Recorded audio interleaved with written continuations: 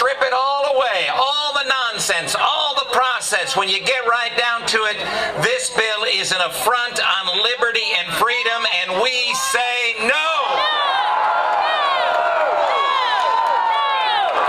And they want to know why. They raise taxes by $500 billion, and we say no.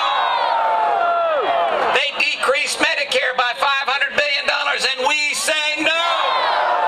They take away the ability of patients and families and physicians to make decisions, and we say no.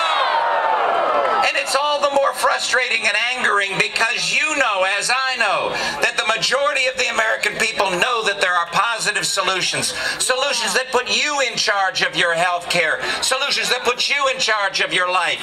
And what the other side believes, what Speaker Pelosi believes, is that she can make decisions better than you can. And the answer to that is no.